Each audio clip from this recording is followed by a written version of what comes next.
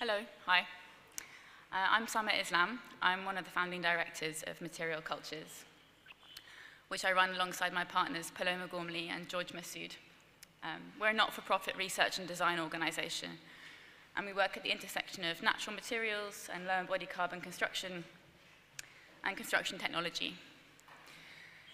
We advocate for material reform in construction through design and research and education, and we work to demonstrate the simplicity and adaptability and also the efficacy of working with low embodied carbon materials. We believe this transition is not only possible, but urgently necessary, and that with it comes the opportunity to rethink the material cultures that surround us.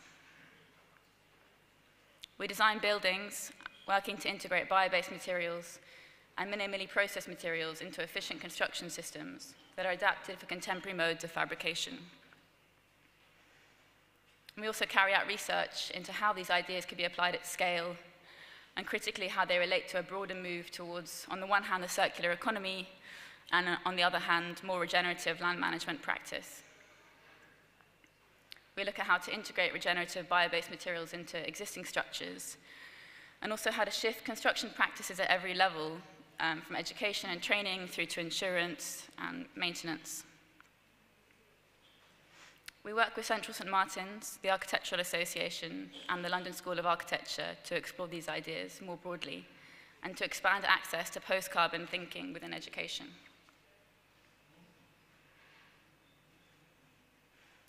We work very laterally across many scales and disciplines, from developing materials to large-scale developments, like this housing project we've been working on in Lewis.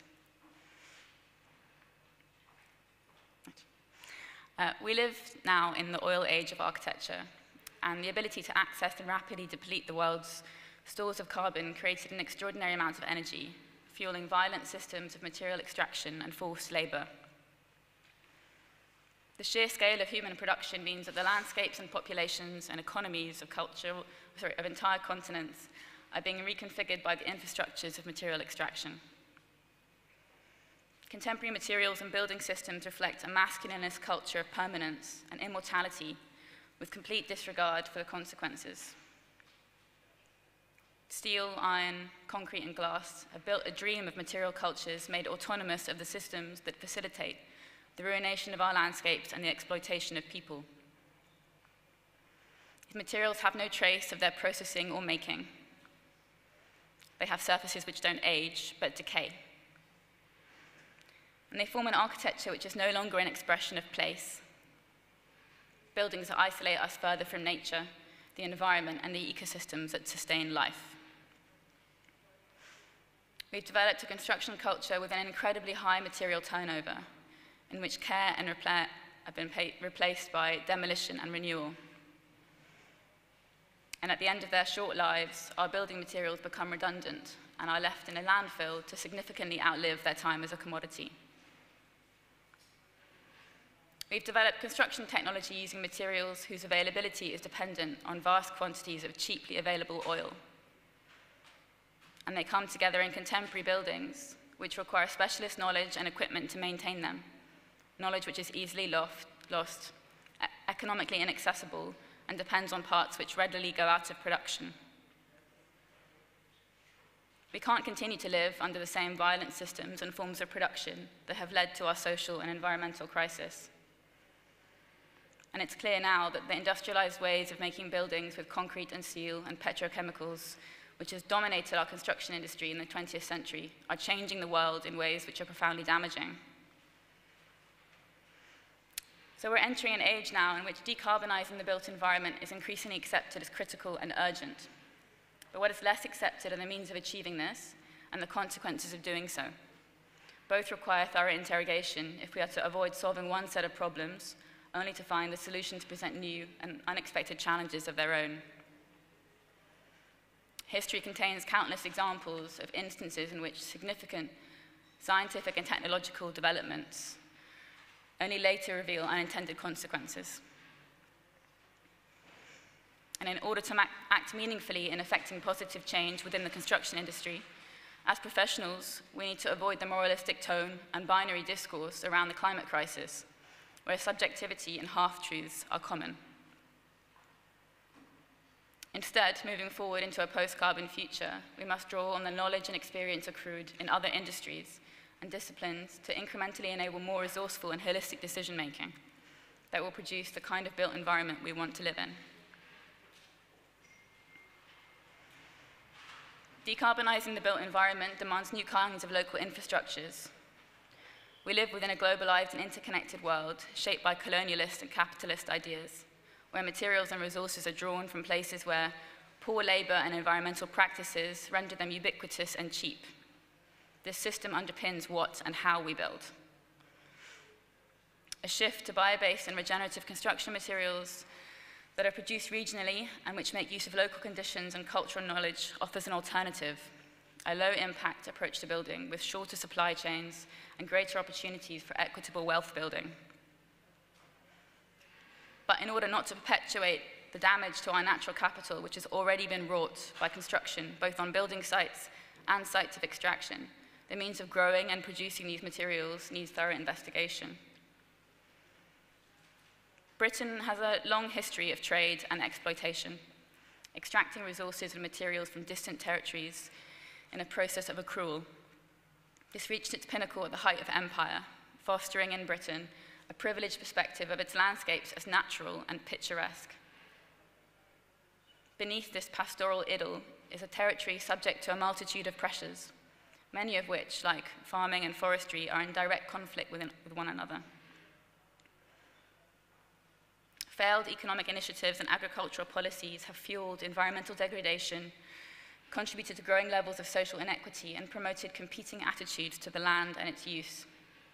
But whilst the climate crisis now makes headlines, a crisis in housing affordability persists. And developing strategies and technologies to enable the supply and production of bio-based construction materials offers an opportunity now to reconcile the tensions between land use and land economy and the need for new housing. But it also requires reimagining how we use land at a local, regional, and national scale. The future of a decarbonized built environment now depends on previously disconnected industries and seemingly conflicting agendas working together to facilitate systemic change.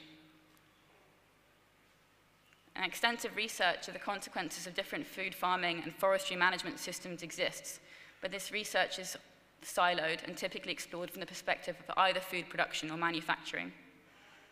The construction industry's reliance on petrochemicals and mineral extraction for the materials we use to build has meant its impact has been concentrated largely to mines and quarries and factory spaces that are out of sight and subsequently absent from our mental picture of what a landscape conjures.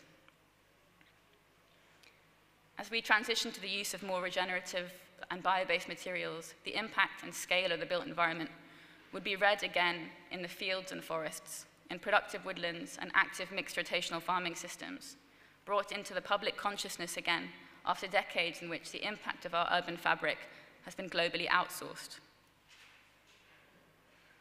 Our research project, Constructive Land, explores both the opportunities that are emerging for an ecological approach to the production of materials and buildings, and the profound impact that these practices have on our ecosystems and societies, locally and globally. The work was conducted as recipients of the SOM European Research Prize in 2021, and alongside the Masters for Architecture students at Central St Martin's at the UAL in London, in collaboration with Forestry England, and with the generous support of the Forestry Commission. The work investigates the complex interdependencies that exist in Britain, illustrating how the different industrial, social, cultural, and economic pressures interrelate with the land, and examining the potential new role of the architect in reconciling those demands. Whilst we have long understood land as a finite resource, we have often treated soil as an infinite one. Regenerative approaches to construction are based on a different understanding, one that understands that soil is something which is finite and vulnerable to degradation through misuse. Monoculture plantations like this can deplete our soils. They are nutrient hungry, and clear felling disturbs the soils detrimentally. But this approach to the industrialization of our forests is driven by demand for high yields and fast-growing softwood timber, cultivated in Sitka spruce plantations like this one, grown and managed to feed the construction industry. These plantations are monoculture crops with limited biodiversity within their understories and no resilience in the face of climate change. If one tree goes down, so might the whole forest. And so our question is, what would our landscapes look like if we planned our forests and forestry practices around the needs of the soil rather than the demands of industry? To understand how our forests might change, we've been exploring what resources we already have in Britain. The UK only has 13% of land dedicated to forestry, which is less than half of the European and global averages of about 37% and 30% respectively. France, for example, has 32% forest cover. And the bulk of our forestry land in the UK sits within the uplands of Scotland and Wales, land which is essentially much less suited to arable farming. And of that scarce and very precious woodland, only 27% of it is in public ownership, and only 17% of that is certified as being in good ecological condition. So whilst we look to grow more trees, we also need to incentivize the better management of the forests we already have. With such limited resources, it stands to reason that we must import vast quantities of our timber in the UK. So 81% of our annual consumption is imported. But this material is traveling vast distances, and often the sustainability of the practices used to manage and fell this timber is very opaque.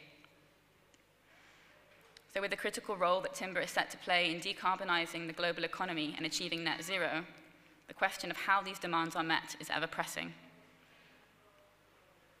The hatched area on the left of this diagram here shows how much land our annual consumption of timber is in the UK if it was planted as a Sitka spruce monoculture plantation forest. On the right-hand side, we show how many trees would need to be planted to reach the 35-year maturity, or essentially what is shown there is a single crop rotation, a 35-year cycle of annual consumption of timber. In reality, though, we consume a mix of tree species, both broadleaf and conifer, hardwood and softwood. Within both of these groupings, there are a whole host of different types of tree, within different roles in a forest ecosystem and different applications and use. These are timbers that, as architects and specifiers, we need to have a better understanding of if we want to meaningfully engage with our own resources. Coming back to this question of energy use and decarbonisation, most of our hardwood in the UK is burned as wood fuel. It's predominantly our softwoods which we use in construction, and softwoods like the very much maligned Sitka spruce or the increasingly climate-compromised larch. And it's buildings like this now which we need to question. We have such scarce timber resources. The ecosystems our forests support are so valuable, and every time we fell a forest to make a product or a building, we need to be using those resources as efficiently as possible, using that timber to make lean and lightweight buildings. We have speculated on a future land use model that is no longer confined to a risk-averse market determined by the fossil fuel economy, a mosaic alternative to landscape management in which arable land is woven alongside short rotation forestry and coppice and shelter belts of broad-leaved tree species. We've explored the understories of these different systems to see what they support, what carbon they sequester, and what materials can be drawn from them. Here we show a drawing of a mixed native British woodland, capturing oak and western hemlock and beech and birch and squirrels. Here we have a short rotation forestry system of eucalyptus and young pine, both species which serve currently the biomass industry. And in this system we have trees for construction grown alongside arable crops like straw and hemp, a vision for a different and more diverse means of generating building materials within a landscape agroforestry system. So with this vision in mind, our project challenges the standardization-driven forms of construction timber. And our collaborators on the MArch program at CSM have explored coppice wood, roundwood, and ungraded timber species. Through the production of prototypical and experimental structures which draw from materials that grow in our woodlands today, speculating on materials which could be cultivated in our landscapes in the decades to come. In this example, a structure of sycamore works to compress straw bales clad in sycamore shingles. By questioning the nature of a productive woodland, we're investigating the different benefits and outcomes of woodland management, from climate resilience to increased biodiversity and carbon sequestration. Productive woodlands have the potential to source innovative and new low-embodied carbon materials, which could transform the built environment and also build regional supply chains across the country. In this image here by Connie Beecham, she's explored, for example, what forestry products you might extract from a 120-year cycle of a mixed forest of oak and sycamore and hazel and spruce and Douglas fir. So work like this, I think, demands that you think about your material cycles not in terms of years, but maybe decades and sometimes centuries. The recalibration of our landscapes away from extractive practices towards a new model of regenerative land management is critical to address society and the environment's most urgent issues as a problem with common root causes. By fostering regenerative resources, providing opportunities for construction innovation, and reconciling the tensions between land use and land economy and housing, we believe that we can improve the resilience and diversity of our ecosystems, but also promote the kinds of architecture and urbanism that can address the issues of quality and affordability and environmental impact in the built environment. We've looked at the regulatory and industrial and cultural limitations of change within the built environment, forestry, and farming today. And our approach has sought to connect these disparate industries through dialogue and through the act of building itself. We've been using the construction process as a pedagogic tool, exploring how to work with smaller section and locally grown species of timber. This summer we designed and assembled a prefabricated structure, which is an outdoor forest classroom, made from disease-stricken timber species, particularly ash and larch, both of which are suffering within the UK now. And they're shown here in orange and green. And we've been exploring how you make not just structural systems, but single components out of different species, taking advantage of their different structural properties, tensile strengths, and durability. So along the length of this single beam, which forms the A-frame, we transition from larch, which is very durable and exposed externally, to ash, which is ungraded, but actually, as it turned out, the particular sections of ash we were sent were very beautiful and very strong. And we've been doing this work in collaboration with 30 master's students from Central St. Martin's, and we built this building over a 7-week period. The students worked in teams to prefabricate the structure in the workshops in King's Cross. And they learned to project manage and work with timber and to adapt to the inevitable and very unpredictable nature of live build projects. The structure will be assembled on site. It's been taken by lorry and trailer to our clients and hosts in Dalby Forest in Yorkshire, one of the Forestry England public woodlands in the northeast. And we'll be erecting it on this site, this clear fell strip, hopefully this coming spring, in amongst the edges of a larch plantation forest. The research will have impact at multiple scales, at the scale of the material, through the generation of new materials in conjunction with established industries. At the scale of the building, through incorporating these materials into systems and components which can be applied at scale, like this system made of eucalyptus, which is an interesting timber to use because it's often an invasive species, just used as firewood. And at the scale of the landscape, through the promotion of new economic opportunities for land and agriculture that incentivize more ecological approaches to soil and biodiversity management. By actively participating in and provoking dialogue between policymakers and developers, designers and ecologists, foresters, farmers, and the public, we look to address the most pressing questions around the contemporary built environment today. The tension between our landscapes and sites on which we build, and the conditions in the fields and forests and quarries that we draw materials and products from to do so. This reconciliation is critical if we are to deal with the challenges of contemporary society that intersect with the issues of the built environment. And we hope this work can demonstrate the role that architects could play in this, and how our critical and technical faculties uniquely equip us to take up a position as an interlocutor and agent and knit together complex stakeholder relationships into a network of collaborators capable of acting together to achieve change at scale. Thank you very much.